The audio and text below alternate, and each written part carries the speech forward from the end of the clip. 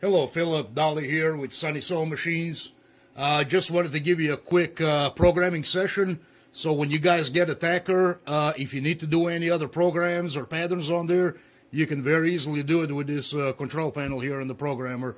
So just to give you a heads up, normally when I do a pattern, as you can see here, I like to map up all my points. That way when you get to the machine, it's very easy to start and end the program within minutes. So once you have everything mapped out, you know exactly where your points are, where it changes direction, how wide the W stitching is and all that. So I think that's very, very important to do. You don't have to do it, but that's just the way I thought it's easier to do a pattern on there. So anyways, let's get going. From the blue screen, we're going to push this button here. It's going to take us to the orange screen. To enter the programming, we're going to push this button here, followed by this button up here. It's going to ask you whether to edit new pattern. Say yes or push enter key. Alright, now it's going to set it up. The first thing we want to do is jog to the place where we want to put the stitching. So right here I have it at -27 on the X, 15 on the Y, but I want to add 2 extra stitches before we start. Almost like a beginning back tack. So we're going to go to -22 and then +15. So you're going to push the jog command here, and that jog command basically takes you to a point without doing any stitching. It's just running it up there to the first point where you want to start a pattern. So we're going to click that, confirm that that's what we want to do. Now we're going to use these keys to navigate to it. So I'm going to go to, what did I say, -22 on the X and 15 on the Y. So we can use this button for now.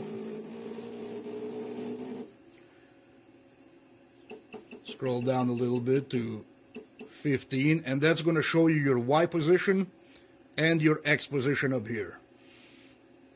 So we're going to go with set -22. There it is, -22.00, 15.00. We're going to click point and then enter.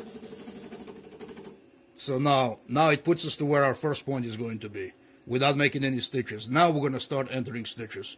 We're going to push on this button right here. It's going to ask us the stitch length. We're going to click on that and we're going to put 2.5 millimeters for each stitch. The speed is going to be 2700. We can leave it like that because you can still control the speed as you're running it. So we're going to leave it there. So now we got a stitch length set and everything else. Now we're ready to put the stitches in. First we're going to push this button here. That tells where to put the first stitch. Now I'm going to go to -27, 15. Right there, -27, 15. Put a point. Now I'm going to do the perimeter first. I like to lock everything in as a perimeter. Then we're going to do the W stitches or whatever we need to do in the middle of it. So now I'm going to go all the way to 29, 15. And you can see that blue cursor moving as you're moving it. And I'm going to read here where I'm at and where I need to go. So 29, 15. Point there, come back down to 29, -15.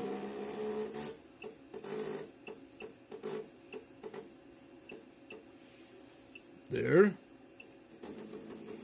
Now I'm going to go to -27, -15.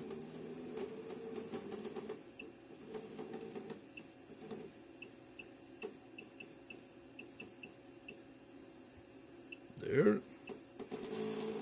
Close this thing up.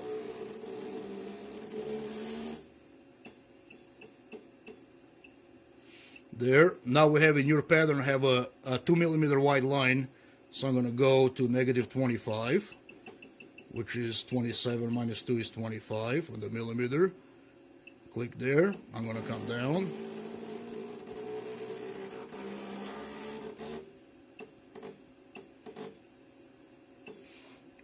Now we're going to start doing the W stitches.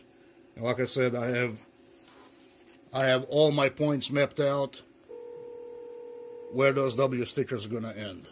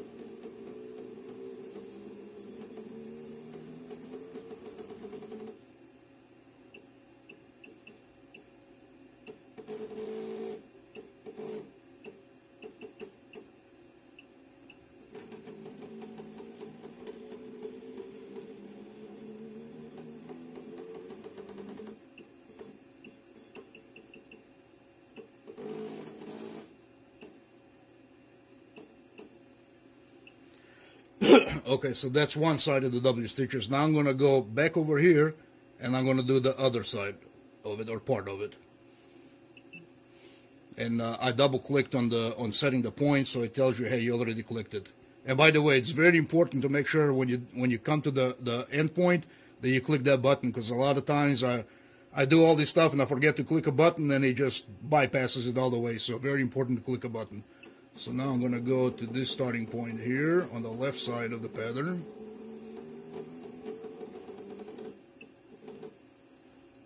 There. Now we're going to do the other part of it.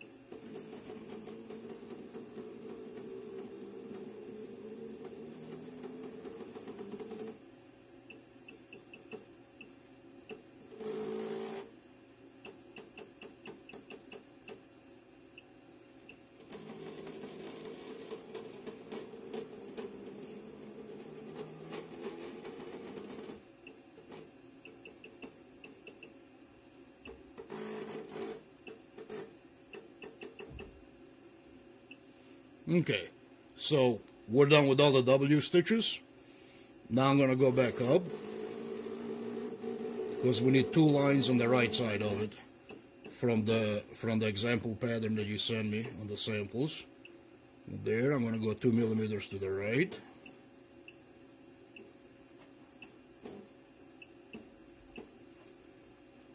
There, come back.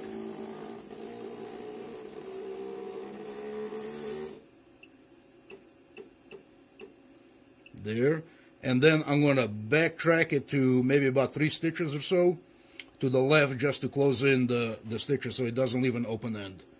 So I'm going to go here, about right there. Done. So now, once I push this button, the machine will go ahead and do the track, and so you can look at it, see how everything looks.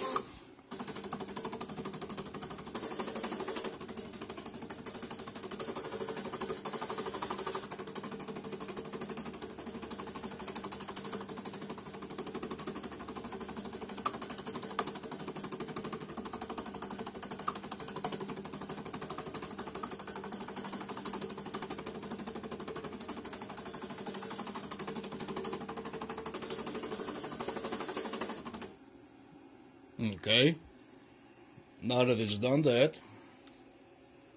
last thing we're going to do, it's when we're happy with everything and we don't have to redo or change anything, you see the button right there that has the scissors on there? That's basically to tell the machine to cut the thread right there. So the last point, cut the thread, perforation confirm, yes. Okay, so boom, that's it.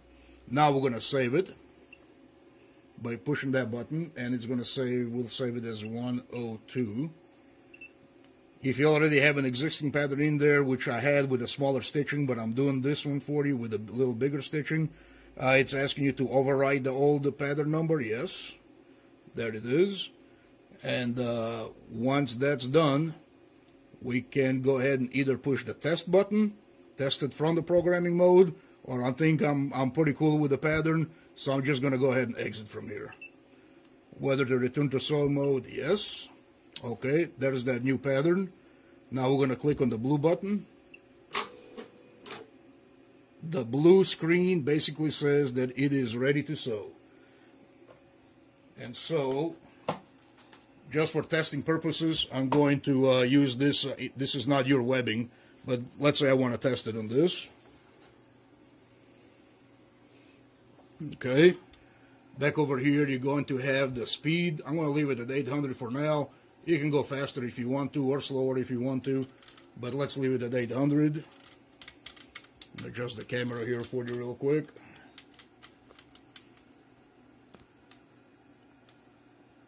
Okay, let's see what we got. So, right side of the pedal, clamp up to clamp down, okay? So clamp it down, and then left side of the pedal is to cycle it.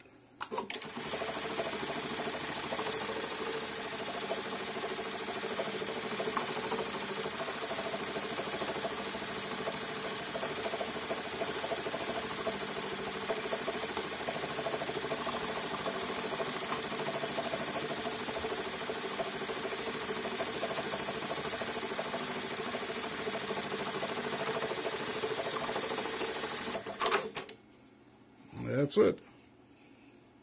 That's that pattern. Earlier I did the bigger one for you, but I'll do it on your webbing in just a little bit. And that's the smaller one. I know one of many, but I'll show you a couple of more of them.